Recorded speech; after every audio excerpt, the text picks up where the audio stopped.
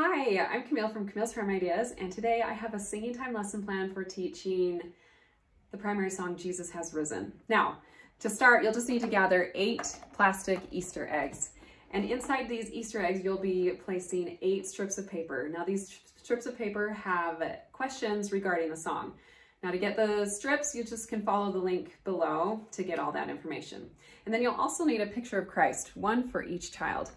Now, I just have this as a quick printable, also at the link below. I printed these on cardstock. I wouldn't recommend laminating because they're just kind of a one-time use.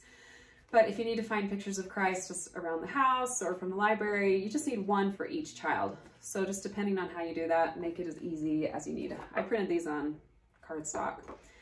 Anyway, so once you have your pictures of Christ and your Easter eggs filled with the strips of paper, you'll want to hide the Easter eggs around the primary room. Now, depending on the size of your primary, that will depend on how you hide them. If you have a large primary, you probably don't want the kids wandering around, so you want to put the eggs maybe in plain sight so that the children can find them from their seats. If you have a smaller primary and you don't mind 1 or 2 children wandering around to find each egg, totally up to you.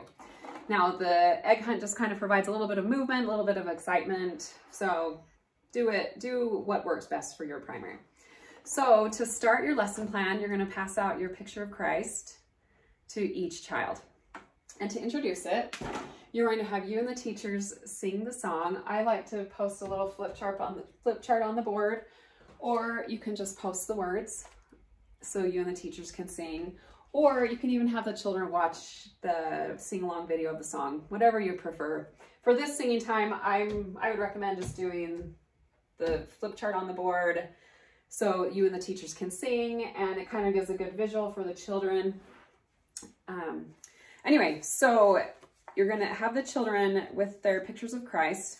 They're going to listen for how many times the name or names, multiple names of Christ are sung, and that includes his pronouns.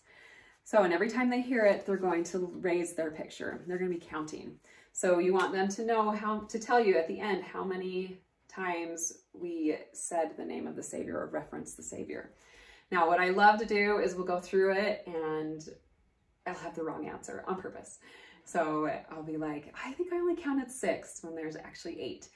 So let's try it again, and then I'll sing it with them and we'll count with them and they'll raise again. Anytime you can get a fun way to repeat a song with the kids is a win in my book. So once you've gotten all the names of the Savior, that it's Jesus, Jesus, he, him, Jesus, Savior, Jesus, Savior. So it's 8 total. All right, so that's kind of a quick introduction, gets the children listening to the song, interacting with the song in an engaging way. So then you'll start into finding the Easter eggs. So you'll just tell them that you've hidden Easter eggs around the room, and those eggs have questions pertaining to our song, Jesus Has Risen. So however you go about searching, you'll find one egg, bring it up, they'll open it, and make sure you read the question because it has the answer attached to it. So don't let the kids read it. Some of the questions, and then the answers to the questions can all be found in the song. So one of the questions is, the most important message of the song is repeated 3 times. What is it? And the answer is Jesus has risen.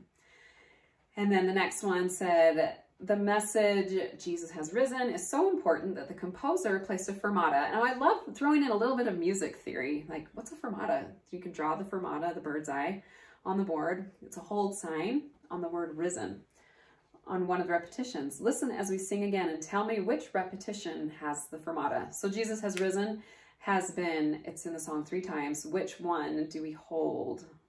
And it's the 3rd one.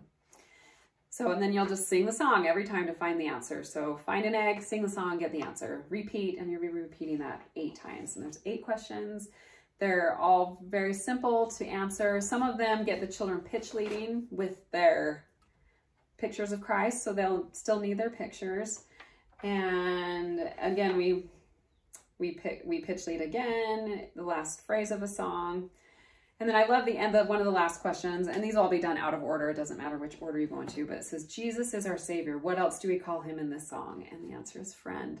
And that really gives you an opportunity to bear testimony that Jesus is our friend, and that you know Jesus died and was resurrected because he loves us. And after we die, we can be resurrected too. So anyway, if that doesn't fill all of your time, which it probably will, is my guess, unless you've got super smart children and they just know the answers, you can throw in some handbells. Now this handbell chart is for the intro and the ending, which I actually love because then you'll get all the kids singing. So and then you can repeat, pass bells around, repeat the song, pass bells around until you're out of time. So that's the singing time lesson plan I have for Jesus Has Risen, and I hope it helps you this week.